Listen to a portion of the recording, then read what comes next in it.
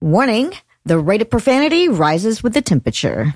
This week's episode of The Scathing Atheist is brought to you by ZipRecruiter, HelloFresh, My Sheets Rock, and by the new brand of frozen suppositories for those hot summer days, Assicles. Assicles. If you're not ready yet, just give climate change another couple years. And now, The Scathing Atheist.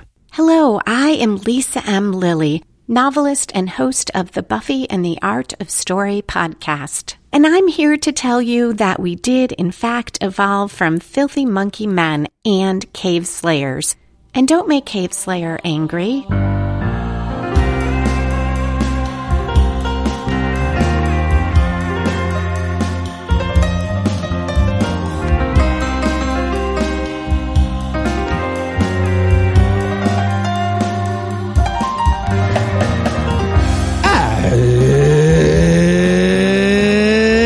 Thursday. It's July 21st. And it's National Be Someone Day. So check and check. Yeah. Ooh, I'll be no illusions. I'll be Eli Bosnick. I'll be Heath Enright. And from Marjorie Terrell Bosnick's New Jersey, Ann Arbor, Michigan, and Waycross, Georgia, this is The Scathing Atheist. This week's episode, we find watchmen that give Alan Moore the creeps. GOP lawmakers mansplain the myth of the clitoris during a congressional hearing. And Thomas Smith and Tom Curry will teach me how to properly roll an extension cord. But first, the diatribe.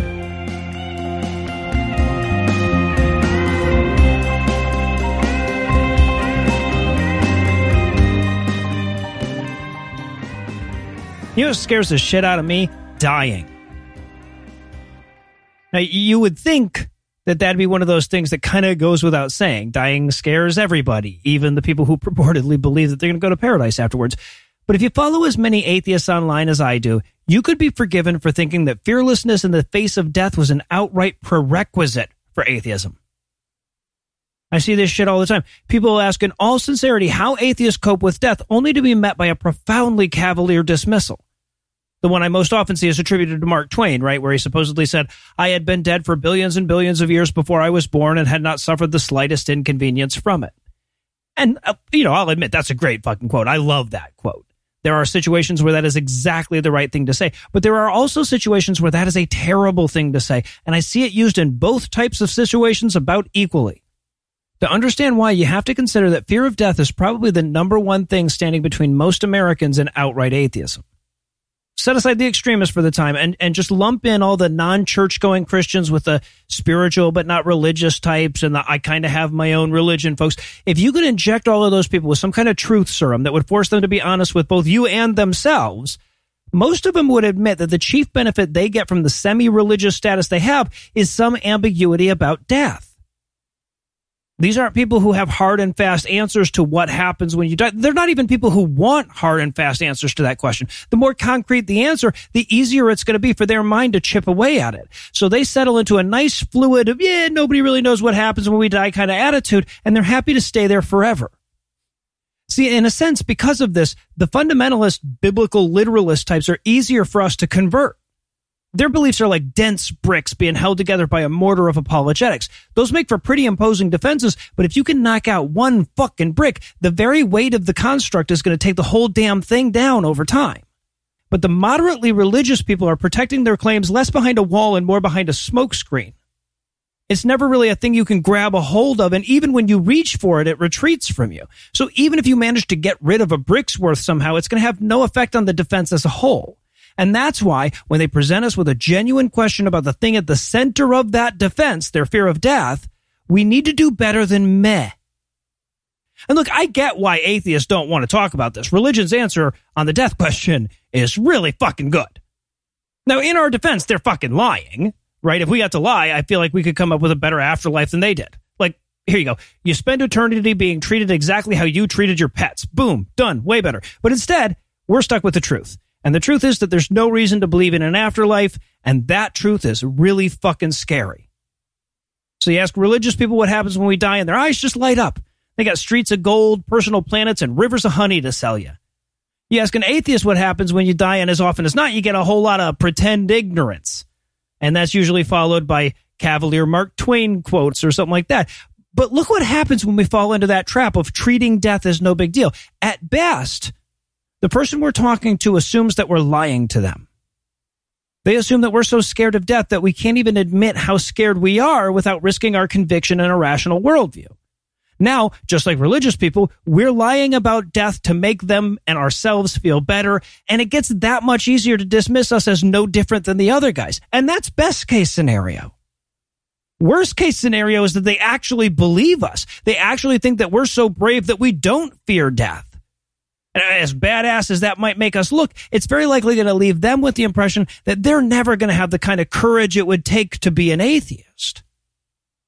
But if we're honest, if we talk about the anxiety and the ennui and the fear, if we talk about the glimmers of immortality that we seek from our art and our altruism and our progeny, if we admit that none of that is sufficient and we confess to our moments of grief and dread, then we've given them an opportunity to admit to themselves that we cope with our mortality the same damn way that they do. They're talking about your Jesus. We interrupt this broadcast and bring you a special news bulletin. Joining me for headlines tonight are the Equifax and Experian of my TransUnion, Heath Enright and Eli Bosnick. Fellas, are you ready to pay down some debts? Oh, yeah, I don't have any. I'm just going to make my coffee at home for a few weeks and then buy a house. Oh, nice. Yeah, that's how it works. Yeah. For the record, though, if I dox you, you're also entitled to 7 years of identity protection from me. It's a whole thing. Nice. Yeah, we got to. Well, that must mean that Heath has some paperwork to fill out, so we're going to pause for a quick word from this week's first sponsor, ZipRecruiter. Hey, podcast listener. You know, we just came back from an amazing vacation, but it wouldn't have been nearly as good without the wonderful people that made it special. Uber drivers that put up with my singing. The folks at Mallet Media who filmed our pajama party and made it look great. And, of course, a host of very patient waiters who put up with Eli's tomato juice order. You know, outstanding talent is crucial for a successful business, and if you're hiring, you can find talent for roles like these and more at ZipRecruiter. When you try it for free at ZipRecruiter.com/scathing. What's ZipRecruiter? ZipRecruiter uses its powerful technology to find and match up the right candidates with your job. Then you can easily review the recommended candidates and invite your top choices to apply. In fact, 4 out of 5 employers who post on ZipRecruiter get a quality candidate within the first day. So travel to this easy to remember web destination. What are you doing there? ZipRecruiter.com/scathing. That's where you can try ZipRecruiter for free. Again, that's ZipRecruiter.com/SCATHING. ZipRecruiter, the smartest way to hire. Those waiters were really patient. Well, excuse me for bringing my own tomato juice thermometer. No. Yeah, no. And now, back to the headlines. In our lead story tonight, 3 Democratic members of Congress have introduced a bill to tackle the scourge of Christian health-sharing ministries, or as the state of New York dubbed them in a lawsuit against the nation's largest example, pseudo-insurance. See, these things are like insurance in that you pay them premiums and they send you a little card and they have a website that's basically indistinguishable from a real insurance website, save the ubiquity of Jesus references. But unlike real insurance companies, they don't suffer from the burden of regulation or oversight. So, imagine how generous insurance companies would be if nobody was checking up on them and you're imagining Christian health share ministries. Yeah, imagine arguing with a claims adjuster who won't send you a thought or a prayer because you're out of network for some technicality. And by out of network, we mean gay, by the way. Yeah. Sure, that'll do it. So we've talked about health share ministries a bit in the past, and our friends over on the Opening Arguments podcast went into some detail about them on episode 497 of their show. If you want the TLDR version of that discussion, the title of that episode is Christian Health Sharing is a Scam. Yep. Right on the nose. Yeah, right. Though they promote themselves as a religious alternative to insurance, and they emphasize to prospective clients that they don't pay for stuff like abortion, contraceptives, or ailments brought on by a sinful lifestyle. Read AIDS, I guess. Monkeypox. Yeah, and leave them thinking those are the only things that they don't pay for. Right, but in reality, they just pay whatever they want and decline whatever they want. And as you can imagine, they want to decline an awful lot. Yep. I know this is different than real insurance companies, but so far it feels a lot the same. Well, right. So, okay, let me clarify. According to California Attorney General Rob Bonta, charity ministries, Get the fuck out of here. for example, spend about 16 cents of every dollar in premiums on healthcare expenses. Fuck you. Okay, that's 1/5 1/5 of the percent that real health insurance companies are required to spend by law, and real health insurance companies are already demonically evil. Right. And by the way, that 16 cents per dollar was before Charity filed bankruptcy last year and left over 10,000 families with unpaid bills totaling over $50 million. Yeah. Okay. Just think about this. Sometimes they just don't pay out and they went bankrupt. Yeah. That's great. You know how wishing wells don't go bankrupt generally? This one did somehow. Yeah. Yeah, they lost money as a casino that gives out communion wafers instead of chips. Right. But sometimes they don't even give out the wafers. Well, Right, yeah, I was going to say that's the thing, is that they didn't lose money and therefore go bankrupt, guys. Great. Now, ultimately, there's no legal basis to outright ban these things, but you can stop them from pretending to be a legitimate alternative to insurance, which is what the Health Share Transparency Act seeks to do. It would do stuff like require CHSMs to explain how they differ from insurance companies before customers enroll, disclose things like FTC complaints filed against them, and tell potential customers if and where they can get more comprehensive coverage. This is some pretty common sense shit that isn't required now, but I'm sure that won't stop Christian zealots from dubbing this as some form of persecution. Well, of course not. Okay. I love that they're going to have to put some shit at the end, like coverage might also mean go fuck yourself and lead to fatal events. This is real insurance. No, the fuck it's not. Micro machines. Like it's going to, I'm looking forward to that at least. Yeah. Uh-huh. I like that they have to explain where you can get more coverage. Just like, all right, well. Oh, one last thing. Sorry, we are legally required to tell you that anything's better than this. Yes. So shall we get you signed up? Right, Huh? exactly. Yeah. It's an alternative to insurance. That's exsurance. That's insane. All right. So look, also, I think it's worth pointing out that two of the sponsors of this bill are Jared Huffman and Jamie Raskin, the founding members of the Congressional Secular Caucus and Congress's only self-described humanists. And I think that serves as a great reminder of how everybody benefits from having more non-religious representation. This bill is being spearheaded by humanists because, let's face it, all of the other representatives are scared of working against anything with the word Christian in it. And let's keep in mind, like, the victims of these health sharing ministries are exclusively Christian. Mm-hmm. This isn't a case of atheists looking out for their own. This is the case of humans looking out for their own. Begrudgingly. Well, yeah. And in news will not replace us news. For most of my life, domestic terrorism by fascist bigots was obviously there, but it was something we had to investigate. Now, granted, law enforcement wasn't really trying that hard a lot of the time because, you know, they'd be looking for themselves. Mm-hmm, but at least in theory, we had to look. We had to find them and infiltrate their Nazi-themed s'mores party and get them on tape planning their crimes and then maybe arrest them. Well, there's good news and also bad news. The good news, it's a whole lot easier to find them now. They just openly broadcast their neo-Nazi gatherings on national television. The bad news, it's a whole lot easier to find them now. Yeah. And they just openly broadcast their neo-Nazi gatherings on national television. And we got a terrifying example recently with a Flashpoint Live event in Georgia, during which a bunch of Christian right leaders recited a literal pledge of domestic terrorism. Ooh, that's not great. Called the Watchmen Decree. Yeah.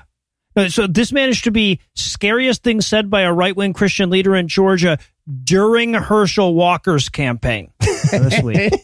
See, this is why I don't take Andrew's emails about my tweets seriously, you guys. They're airing the pledge to race war in between episodes of Pawn Stars, and he's like, don't say that about Supreme Court justices. Yeah, so Flashpoint Live, if anyone's not familiar, it's one of the big names in our domestic terrorism lecture circuit that we have now. And during the latest event in Georgia, a guy named Dutch Sheets, apparently he's like a flatulence-themed porn star and also a pastor, I'm not sure.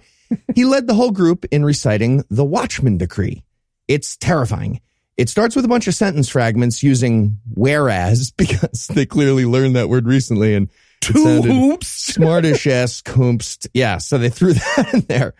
And then they say the following exact words, all starting with, we decree that. They have a list of decrees. Quote, America's executive branch of government will honor God and defend the Constitution. Oh, always fucked up when you start off by pledging that other people will do shit. Yeah. Our legislative branch, Congress, will write only laws that are righteous and constitutional. They had to clarify what that big, long, leggy word meant. They That's did. amazing. Somebody was like, what's that? All right, we'll put Congress in parentheses. Here's the next one. Our judicial system... Courts. Courts. Those are courts. I know that one. Our judicial courts will issue rulings that are biblical and constitutional. It's one or the other, guys. Come on, make up your minds. Next up, we stand against wokeness, the occult, and every evil attempt against our nation. What? Okay, you can taste the moment someone was writing this and going, woke, occult. Should I call it woke cult? Nope, the world's not ready for woke cult. I'll separate it out. Next up, we take back and permanently control positions of influence and leadership in each of the 7 mountains. Okay, good to know. They also decreed that the blood of Jesus covers and protects our nation. Well, then can't he handle the wokeness and occultism? It seems like he's into it, if anything. He hurt his back playing softball. Shut the fuck up. They also decreed that our nation is energy independent. It just is now. What? Okay, look, I get that the blood of Jesus might be covering our nation, but now you're just being silly, guys. Come on. They also decreed that America is strong spiritually, financially, militarily, and technologically. Now, next on the list, we can fly. And last but not least, we will operate in unity, going beyond denominational lines in order to accomplish the purposes of God for our nation. End of decree. We'll even work with Catholics, y'all. It's that important. Yeah, right. Not to like the other one, but maybe Catholics. And just to be clear, this wasn't just a bunch of random, like, strip mall pastors with no power. The event included megachurch leaders with huge followings and shitloads of money, along with anti-choice lunatic and god-awful movies job creator Abby Johnson. And, of course, it also included Marjorie Taylor Greene. We got to watch a sitting U.S. congressperson pledge allegiance to not American democracy. Nope. Like, the J6 hearings could have just turned on Fox News and hit a fucking gavel at this point. So, bottom line, every single Republican and every single Christian, okay, maybe all of them aren't domestic terrorists, literally, but they're all helping domestic terrorists, very literally. Yeah. And we need to be telling so-called moderate Christians to shut the fuck up about religion and admit they're just part of a magic club. That's not part of real stuff. And more importantly, they need to admit that their magic club includes a whole bunch of very literal domestic terrorists, like a lot now. Events like this are exactly why the atheist movement is more important than ever. We have to watch the Watchmen. Yeah. Yeah. Exactly. And, of course, we also have to fund the Watchmen Watchers, which is why we need to take a break from our second sponsor this week, HelloFresh. Now we need Watchmen Watchers. Damn it. Oh. Thanks for offering to grill lunch today, man. No problem. Now that I'm a dad, it's pretty much the only way I'm willing to cook. So what do you got there? Let's see. I've got boigers and hot dogs, brats. Sorry, why are you saying it like that? You're saying it weird. Saying what? Like what? Burgers and hot dogs, I think, but... Oh, no, these are boigers and not dogs.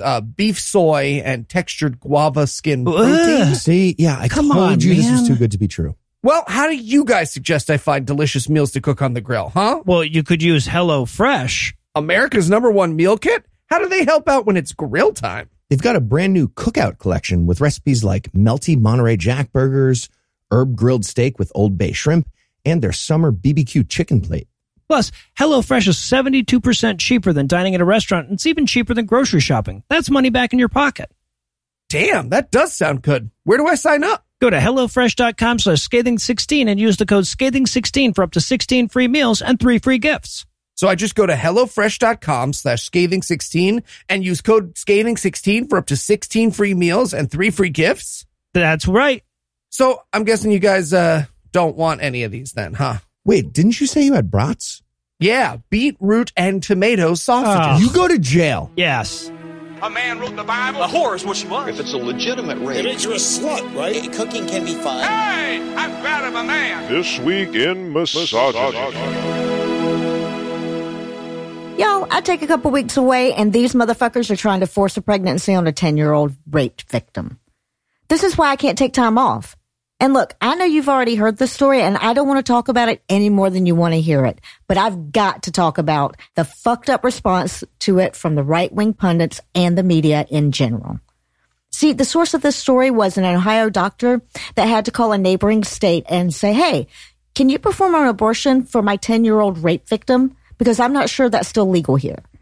And perhaps recognizing the truth of the matter was our policies leave the fate of 10-year-old rape victims in legal limbo at best. The Republicans who put us here decided to just pretend it wasn't happening. Tucker Carlson accused the doctor of lying, and his baseless claim was echoed in other Fox shows. And it wasn't just the right-wing extremists promoting this fucked up narrative. The Washington Post actually ran a fact-checking article that cast doubt on it for the most absurd possible reasons. Stuff like that we hadn't heard about it directly from the 10-year-old rape victim. Now, to be clear, someone was arrested for raping a 10-year-old girl in the exact area where this was supposed to have happened, right after it was supposed to have happened. That was a matter of public record when they ran the fact check.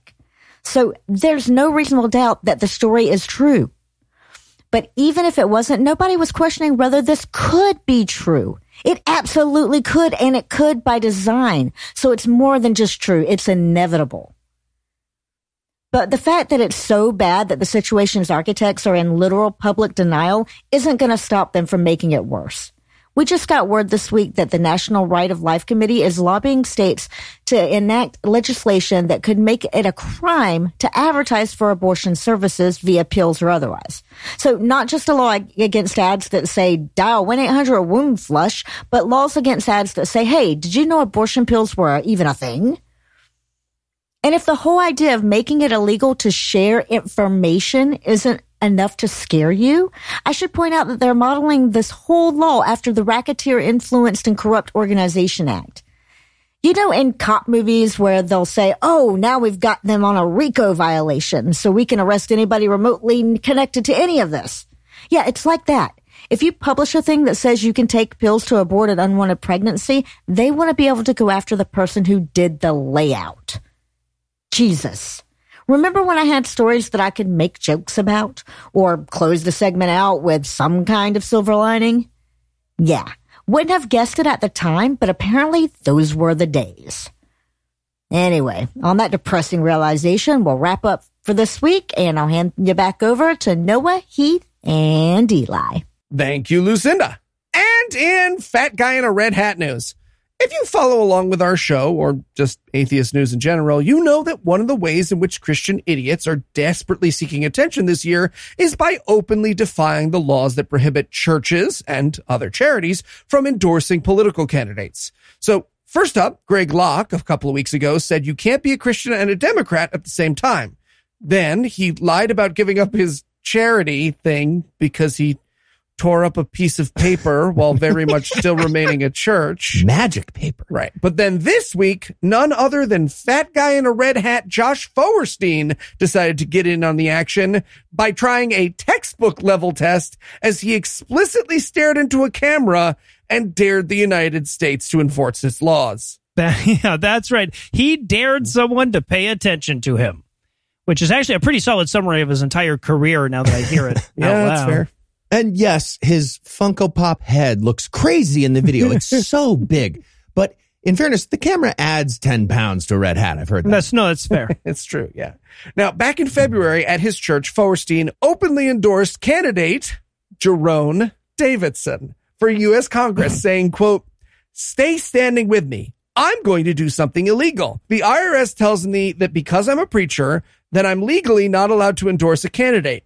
I'm just going to say this and broadcast it around the world. And I'm going to look the IRS right in the face." Doesn't have a face. "My name is Joshua Foerstein, the founder of America's Revival, and tonight I officially endorse Jerome Davidson for Congress of the United States of America. And let me say to the IRS, come at me, bro." End quote.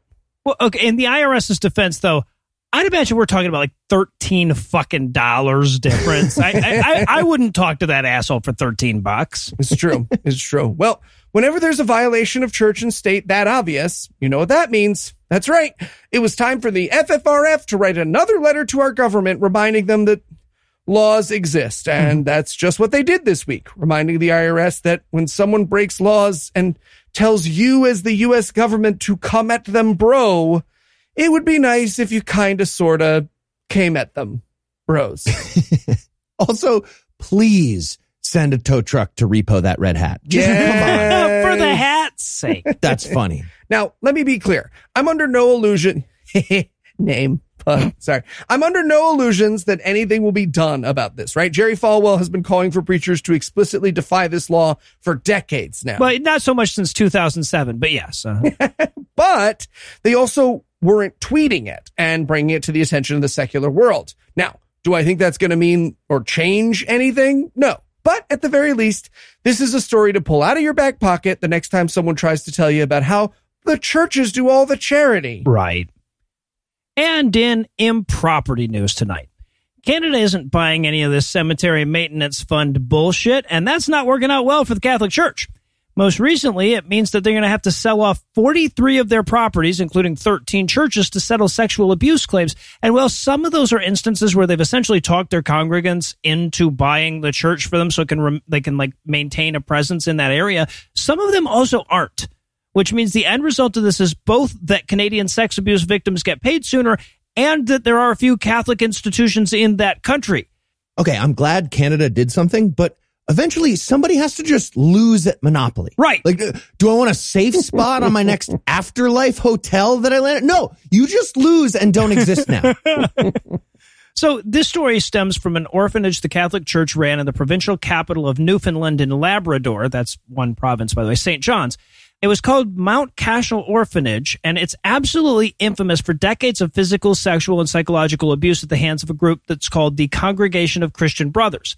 Now, the Vatican argued that they shouldn't be held responsible for this because, like, they outsourced the child abuse. But since they actively covered the shit up for at least 30 years, Canadian courts weren't buying that shit either and ultimately ordered the church to pay about $50 million to its victims.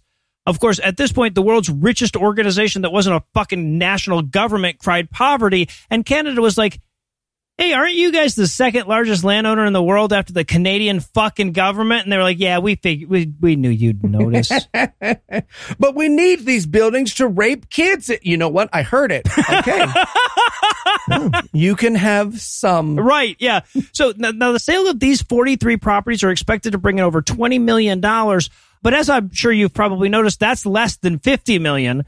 So it's expected that as many as 70 more of their properties are going to show up on the auction block in the near future. And to be clear, this isn't to settle the overall debt the Catholic Church owes to its Canadian victims. This is to settle the debt they owe to just the people that were subjected to their malice in this one particular orphanage in Canada's 9th most populated province. So, yeah, I feel like there will be more bad news for them to revel in soon. Yeah. On the other hand, our eyes here at the Scathing Atheist are now peeled for a monastery on the cheap where we can start our libertarian Canadian atheist-run fuck cult / society. Stay tuned, people. We're going to get a mailing list together. They won't be libertarian, though. I just mean in the bear sense. Yeah, I know what you mean, but like... How does one communicate we're doing the bear thing? Got it. We're doing the bear thing. Yeah, that's it. Donut bears. And finally tonight, America is too stupid to be alive. Yeah. Yet, here we are. We're like a poisoned cat in a box, but we won't look at ourselves, so technically we're not dead yet. The country. That's us. During official congressional hearings in our past, we've had a U.S. representative asking the CEO of Google about how the news alerts work on the iPhone. We've also had a question for a gynecologist about why a pregnant person can't swallow a camera to look inside their uterus.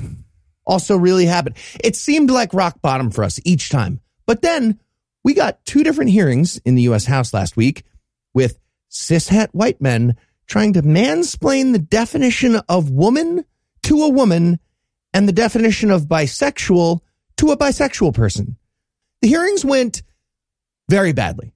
Yeah, well, and keep in mind that the scale of congressional hearing outcomes at this point is nothing of note is accomplished on the high end, and 5 people die and rioters smear feces on the walls on the low end. Like, it went badly on that scale. Joseph Welch walks in. Okay, now we have no decency. I kind of shot my shot. early on that one, everybody. Apologies. Wasn't thinking ahead. McCarthyism, topical. So, thank you. Speaking of Republicans, let's start with a man who's being investigated for his role in very literal child sex trafficking. And also, he's a sitting member of U.S. Congress. Yep. Matt Gaetz, of course, is who I'm talking about. During a hearing for the House Judiciary Committee about abortion rights, Gaetz was speaking to the legal director of the Human Rights Campaign, Sarah Warbelow. And hey, can we stop right here for a second and acknowledge that no child predator Matt Gaetz should not have any questions for the director of the HRC? Right? A governmental system that leads to Matt Gaetz having a few things to ask the head of HRC is broken and can't be fixed. Yeah, that just needs to be nope. Hands down, please. Everybody who's a sex trafficker, go ahead and put your hands down. Sit back down. So at one point during this hearing, apropos of absolutely nothing, Gaetz asked, if a woman is with men and women, she's bisexual, right? And Warbelow responded, no. And then there was a pause to indicate you're fucking dumb. And then she continued, a person who's attracted to both men and women is bisexual. They can be in long-term monogamous relationships. That's when Gaetz got very confused. And he said, you're saying that lesbian women are also capable of being into men? What? And again, Warbelow responded with a tacit, no, you're fucking dumb, followed by, that's not what I said. And then just started giving him the correct answer again. At which point he cut off the bisexual woman who is telling him what that means to answer his question. Really want her to light up a cigarette. Matt, you're not going to get a definition that gets that girl you met at the Scholastic Book Fair to call you back, man. Jesus Let it Christ, go. Let it go. Get a Mad Libs or something. And just for context, Gaetz was trying to make the argument that the LGBT community should be against abortion because more unwanted pregnancy means more babies to adopt. Now, of course, that's fucking insane. So I'm not sure if it helps to even mention that, or I don't know if that even counts as the word context. Either way, right after the hearing, Gaetz tweeted a video of the exchange as if he won somehow, with a caption that said, breaking, bisexuality redefined in the House Judiciary Committee. He's like a dog that thought you'd be impressed by how evenly he distributed the cushion fillings, right? Except for without all the redeeming qualities of doghood. And that brings us to the definition of woman. It's a tricky question that finally got solved by a Republican man. So, it's about time. Good stuff. Huh. During a hearing for the House Oversight Committee, U.S. Representative Andrew Clyde was speaking with the president and CEO of the National Women's Law Center, Fatima Goss-Graves. Not sure why I even told you about her, because she's going to be irrelevant to this whole conversation. But here's the exchange. Andrew Clyde said, this year, our new Supreme Court Justice Ketanji Brown Jackson was asked what a woman is, and she had a difficult time defining that. No, she didn't. Since you're the president, no, she didn't. Right.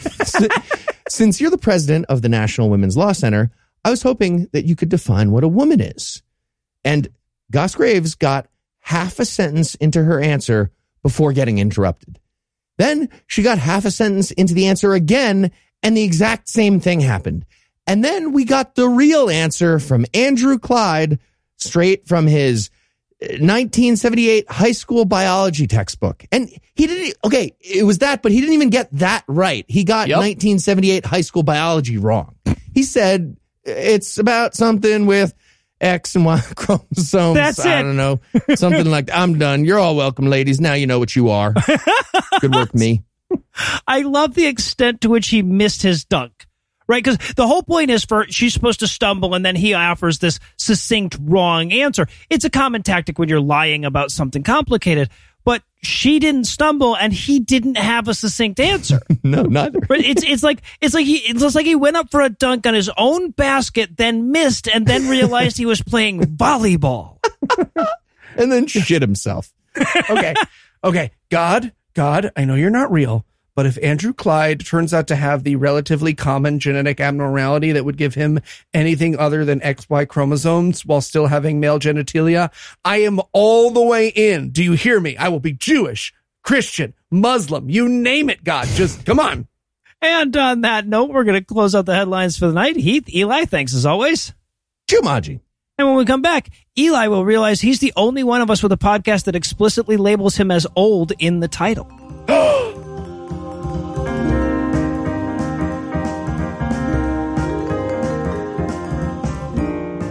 Okay, 3, 2. Wait. What? Are you going to go on one or are you going to go on go? On go, obviously. Guys, what is the trebuchet doing out? Are the Mongols back again?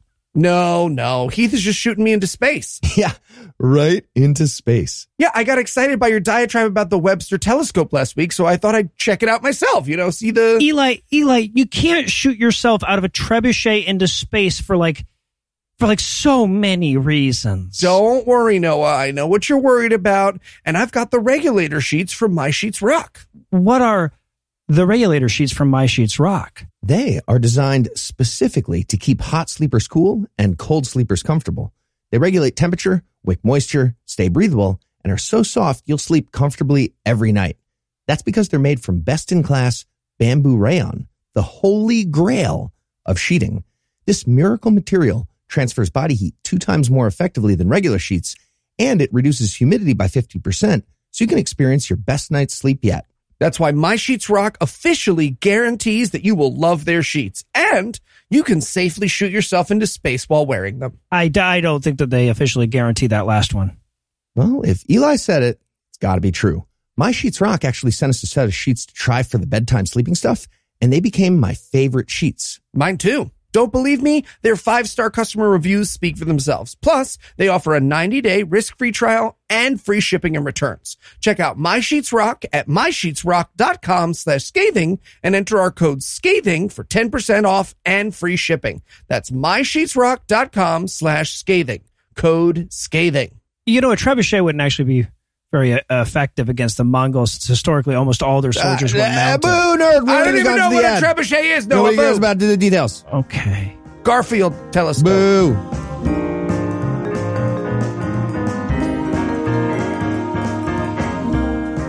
It's a perpetual problem for atheist parents that an overwhelming amount of the parental resources in this country are explicitly religious. Christians think anything with the word family in it is theirs by divine right, so books, groups, and online resources are overrun by evangelism. And that's why I'm excited to tell you about a new podcast that seeks to right that balance a bit by talking about fatherhood from a secular perspective. Dear Old Dads is a collaboration between Tom Curry from Cognitive Dissonance, Thomas Smith from Opening Arguments, and our very own Eli Bosnick, who I'm convinced only signed onto this show so that I would have to introduce him into an episode of Scathing that he was already on. So, Tom, welcome to the episode, and Eli, welcome to the C segment. My plan's coming together! All right, so to start off, whose idea was the show, and what was that idea?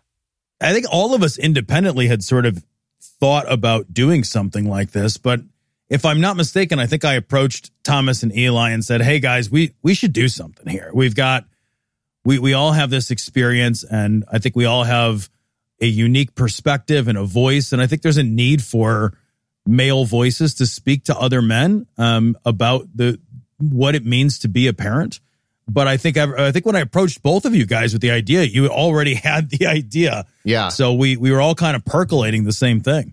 Absolutely. It was an interesting process of definitely, Tom, you deserve credit for getting us going and approaching us. But all three of us were like, yes, I've already thought about this entire thing. And the process was converting, like a series of Apple Mac dongles, getting our ideas to be somehow into one adapter that turned into the show. And it's absolutely, in my opinion, it's better for it. The fact that we all kind of had to merge and get our idea into one vision. Basically, Thomas and Tom promised that I wouldn't have to make anyone take me seriously, and then I was in. That's actually true. Right on. So it's not wrong. You guys used the same strategy that we did. All right. Awesome. Yeah. So now, is this a show just for dads? Absolutely not. Okay. 100% not. In fact, the name, we love the name, fits with the overall theme, but it does suck that it obviously sounds like it's just for dads. Not meant just for dads at all. Not even meant just for parents. We did a Facebook poll of the group, and astonishingly, I think it was 20% of people in the Facebook group. So that's the enthusiastic group of listeners 20% had no kids. And they're like, yeah, I just love listening to it. I always jokingly put it like, if you have kids or if you ever were a kid, the show's for you. So like, there's like a few people if they were, Benjamin Button or I don't know. So there's going to be a few edge cases where it's not for them, I guess. Also, one of the things that the show is largely about is who we have become because of our dads, right? So the show very much explores the fact that Thomas's dad sucks and he knows it. Tom's dad sucks and he doesn't know it. Okay. And my dad didn't suck. All right. It's an ongoing thread. That is. Hi, Dad. God damn it. He won't listen to your podcast, but he listen to mine. There's literally no chance he would ever hear this in a million years. If your dad listens to my podcast, but not yours, I will murder on the Orient Express him with you. Oh, that's actually incredible. I kind of hope he does, Eli. Prank war. Yeah, there you go. I kind of hope he does. I never miss an episode of Scathing. You seen my Carl the Plug of Pegacorn t-shirt? Oh, I love Manscaped, man. All right, Ron, I'll see you later. Meanwhile, he's never heard of citation needed. Yeah, right. All right, so now, obviously, like, none of you guys are developmental psychologists or PDF anythingists or whatever. So what exactly do Thomas, Tom, and Eli bring to the table, like, dadding wisdom-wise? Oh, wisdom is a high bar. I think in the same way that none of you guys are filmmakers, but I still listen to the hell out of god-awful movies. Like, it's just intelligent commentary, I hope, when we're at our best, about something that, like, everybody goes through. Sorry, everybody. When we're talking about childhoods, it's stuff that everybody goes through. And when we're talking about parenting, it's stuff that parents go through.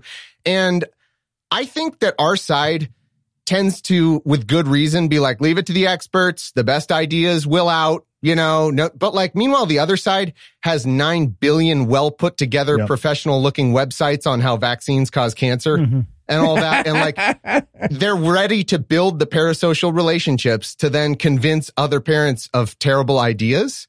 And I think one of the many things we can do is try to provide a counter to that. Like if somebody is an anti-vaxxer, for example, they always say like the best thing to do is not have like some scientist on the internet talk to them. The best thing is to have another parent that they trust tell them like, hey, no, actually, it's fine. And like building that parasocial relationship can be a big part of getting more people to not believe really stupid, unscientific things. I would add, too, that there's so many online resources for moms. And, when I was thinking about this show and kind of what I wanted from it, I really wanted a place where men got to speak about and speak openly and honestly and with some emotion about the experience of being a dad and about, having a dad. And there's so much shitty, toxic masculinity bullshit out there. And there's so many wonderful, like, mom blogs and mom podcasts. And I'll tell you what, there's not a lot of great resources out there that are relatable and honest and, like, emotionally available for men to tap into. And that was something that was immediately apparent that we had an opening for. I would take it one step further. There are no fucking good dad podcasts. When we were searching for dad podcasts, the 5 I found, 4 were Christian and sucked, and 1 just sucked. Yeah. Right. The final one that wasn't like, hi, I'm Pastor McGillicuddy. I was like, oh, thank goodness. And he was like, anyways, punching. And I was like, oh, God. Yeah. Well, and they will very often sneak that shit into it, right? Like you'll be 20 minutes into it and then and that's when you tell your kids about Jesus or whatever. Yeah. Exactly. Yeah. All right. So obviously this is a huge question and it sort of sits at the heart of your entire podcast. So I don't expect a succinct answer. But what is a good dad? Like, what does that even mean? And Eli, we'll start with you here. I think everyone's got their own definitions, but I think what we have all realized we have in common is putting your kids before your own wants and needs a lot of the time. Because certainly when we talk about what was wrong with our fathers or what we see fathers do wrong, it's about putting themselves. You can say my father. It's fine. Oh, yeah. Okay. No. I was actually sneakily trying to include Tom's dad, too. But it's fine. No, we can just talk. Yeah. God damn it. The Twitter poll remains strong. But yeah, putting your child's needs before yourself, at least any of the time. Oh, and also like another thing that unfortunately it's such a low bar to be a good dad in this day and age that just it is. Doing the process of self-examination and trying to be a good dad is already like 90% of the way there. You know, like the problem in our society right now isn't a bunch of dudes are like thinking every day, how do I be a good dad? And then they're just getting the wrong answer. Most shitty dads are just so narcissistic and, you know, self-absorbed that they don't care or they don't do enough or they've absorbed a bunch of bad ideas from times past. So I really think a good dad, and it's very much a good parent, you know, it's not a lot of the stuff, you know, we do take the gender out of it, but like it's also trying to communicate on both levels. Like if you want to be a good dad, you can do so in a way that still is harmonious with some of these like classic masculinity ideas or not.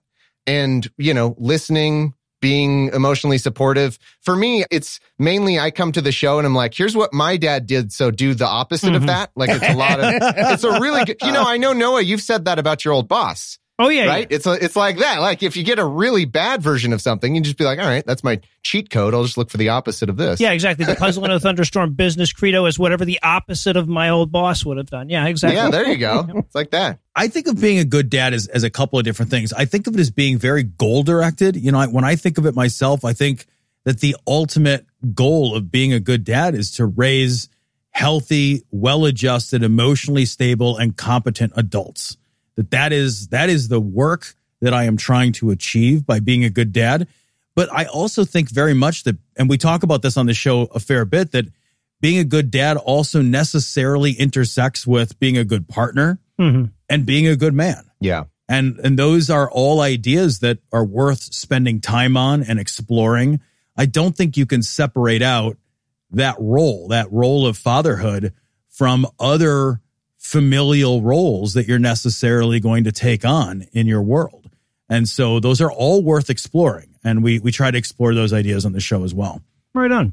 So if a person wants to learn how to grill a steak or build a birdhouse or whatever, they can probably grab a resource that's decades old and be fine. But given the pace of technological and cultural change and the rate that we're learning new shit about psychology, parenting is something that every new generation needs to reinvent. Mm-hmm.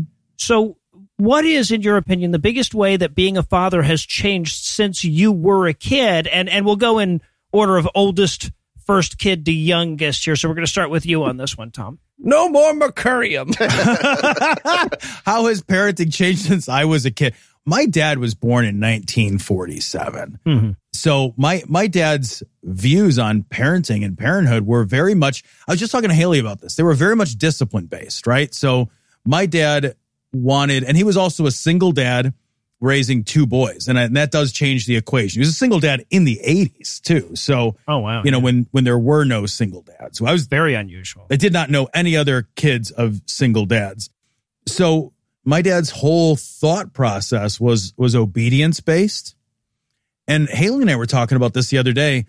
My oldest are 16. Haley and I have been together 5, almost 6 years. And I can tell you that with the 4 kids across 6 years, we have punished the kids one time. Oh, wow. Once. In 6 years, the need to punish a kid happened exactly one time.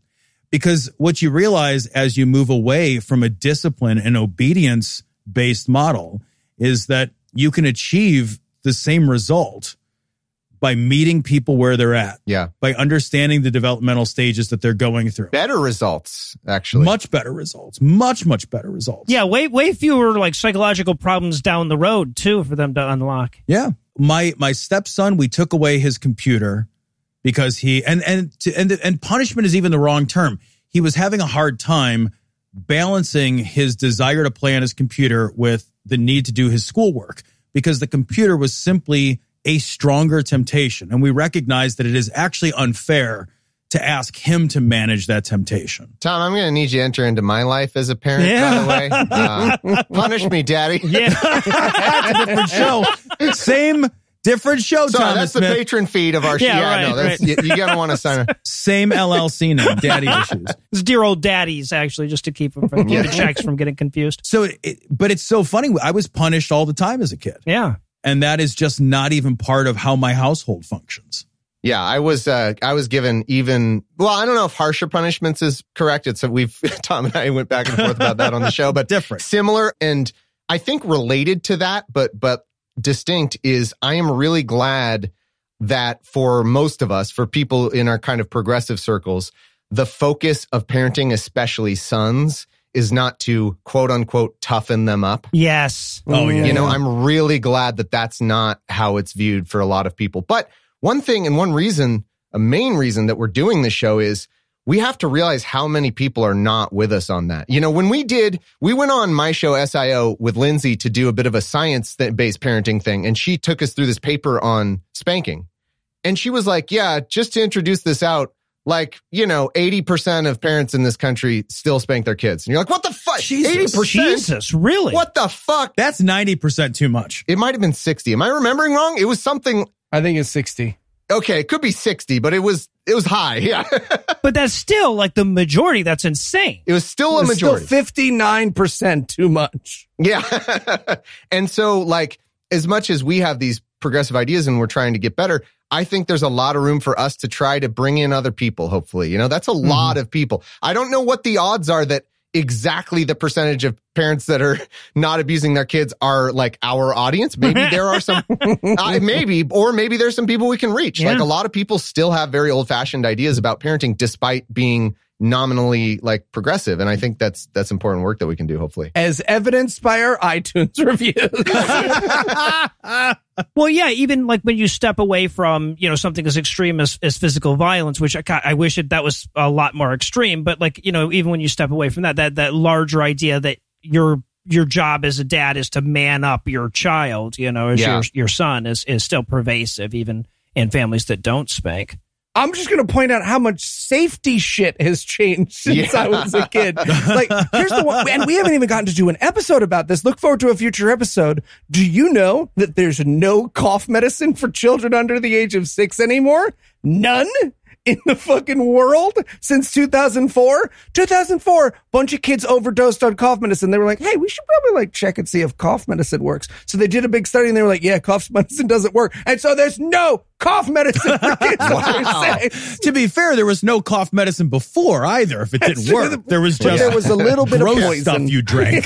Well, right, but when I was a kid, they would literally just give you liquor. Yeah, I bet Tom's dad. Tom, your dad must have done that. Come on. No, of course. oh no, my dad's a teetotaler. My dad does not have any liquor ever. Yeah. No. Oh, okay. No, okay. teetotals. Oh no, my dad would just get us slightly drunk. Yeah. I thought it was weird that he brought you to the bar, though, Noah. That was the weird. Was your dad Heath? Was Heath your dad? Oh, that explains a lot about our work environment. Yeah, right. Actually. Whereas my dad would have been like, oh, that sucks. Just wait until it goes away. Yeah, right. Which actually, honestly, was probably the best. Weirdly, the best out of all these was my dad being like, don't care. Wait till it goes away. Yeah, no. Apparently, that was the best advice. He accidentally nailed it. Yeah. Nailed that one, yeah. Putting 1 point on the board for Thomas's dad. That is a lonely point. Yeah. So now, of course, Dear Old Dads is a non-religious show, but that doesn't mean it's exclusively geared towards non-religious people. This show, however, is. So can you tell us about some of the challenges that atheist dads face specifically?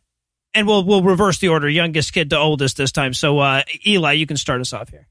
Oh, there's so many places it comes up, from other people talking about your kid to Jesus, to the fact that preschools are significantly cheap, like almost exponentially cheaper if you are willing to put them in a religious preschool or school. Well, right, because they don't have to pay the people then. Yeah. Or get them certified or anything. Certified, yeah.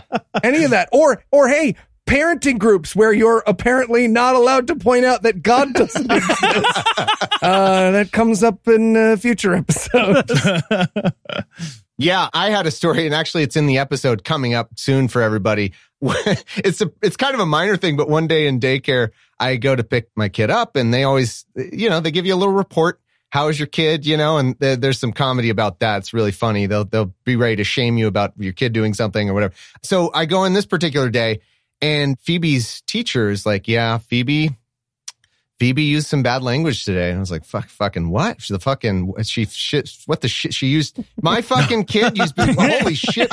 No, I said, so you fucking kidding me? No, I said, wow, bad language, you say. She said, yeah, Phoebe said, oh my God, today. And I was like, wait, what?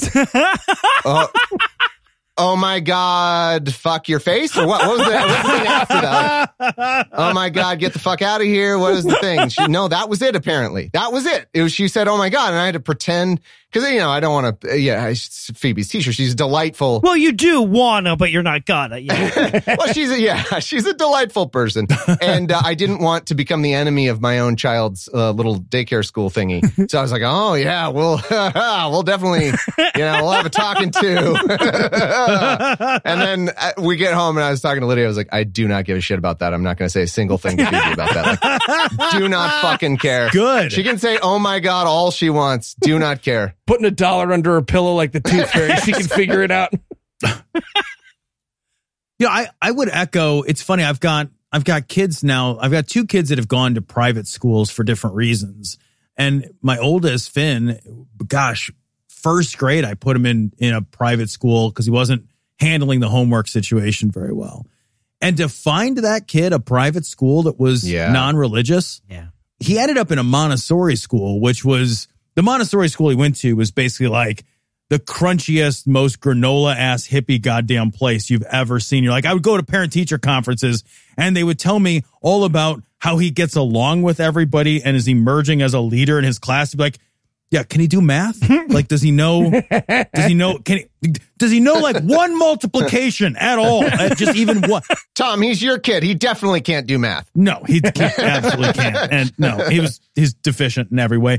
But I mean, it took years actually to get him caught up from the Montessori school, which was a shit school, but it was the only school that was private that was non-religious. Yeah. And when the pandemic hit, I had no option but a Lutheran school to send my stepdaughter to. One thing I know we've all covered on our various shows is that it is an explicit goal of the right to fucking ruin public school. Yep. So that then they can get money funding for their private religious schools. Mm-hmm. And that makes it so often I guarantee you, there are tons of people listening right now who had to put their kids in religious private schools, as Tom kind of almost did there. I did. Because you did. Yeah, that's right. You did. Yeah, I put my kid in a Lutheran school. I put my stepdaughter in a Lutheran school for 2 years. That's the best choice you have available to you because the right has ruined this fucking public school system. Yep. Yeah, and for every one of those, there's somebody else whose kid didn't get as good an education as they could have because they refused to do that. Yeah. Absolutely. Right, yeah. All right, well, I've saved the most important question for last. If our listeners want to check out the show, where should they go? Just search Dear Old Dads in any podcast thingy. You're going to find it. It is a ton of fun. And that's all you got to do. Search Dear Old Dads in your podcast thingy. And once you listen to it, we'll tell you where to find other stuff. And of course, we'll also have a handy dandy link in this week's show notes if you don't want to go searching in your podcast thingy. Well, I hope it goes without saying, given the track records of the people involved, the show is top notch. I'm not a dad and I have no plans on being one, but I still get a lot from your discussions. So thanks for putting the show together and thanks for dropping in to chat with me about it.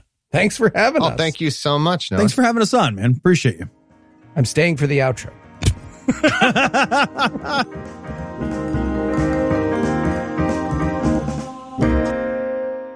Before we save and quit this week, I want to remind you that we're going to be at QED at the end of October recording a live episode of God Awful Movies. Tickets to Skepticism's Best Conference are on sale now, and you'll find a link in the show notes. Anyway, that's all the blasphemy we've got for you tonight, but we'll be back in 10,022 minutes with more. If you can't let that long, be on the lookout for a brand new episode of our sister show's Hot Friend God Awful Movies, debuting at 7 a.m. Eastern on Tuesday, and an even newer episode of our half-sister show Citation Needed, debuting at noon Eastern on Wednesday. Obviously, this episode would ring hollow if I neglected to thank Keith Enright for making it work, Eli Bosnick for making it stick, and Lucinda Lugeons for making it great. I need to thank Tom and Thomas one more time for hanging out and putting another awesome secular resource into the world. Again, check the show notes for a link to Dear Old Dads. I also need to thank Lisa M. Lilly for providing this week's Farnsworth quote. If you need more supernatural thrillers in your life, check out lisalilly.com or check the show notes for a handy dandy link to that one as well. But most of all, of course, I want to thank this week's most earnest earthlings: Alice, Philip, HMP, FBI Profiling is Nonsense, Gary, Jen, Ada, Beth, Simon, Matt, Daniel, TJ, Storms of Logic, R2T2, Jackson, Kara, Tessa, Sparkle Toes, Lori, and Zuzia. Alice, Philip, HMP, Profiling, Gary, and Jen, who are so hot, heat waves issue them warnings. Ada, Beth, Simon, Matt, Daniel, TJ, and Storms, whose very badassery goes a long way towards solving the Fermi paradox. And R2T2, Jackson, Kara, Tessa, Lori, and Zuzia, whose IQs are so high, binary gives up and starts using twos.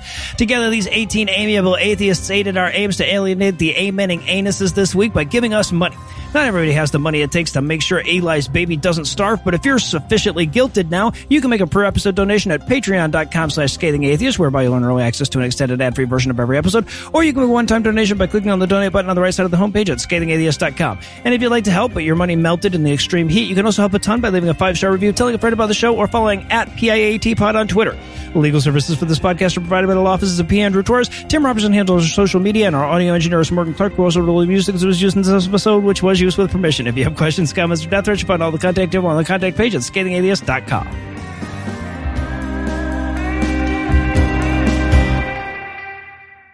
Sometimes it's fun to just run one ad for a company, you know. Right, exactly.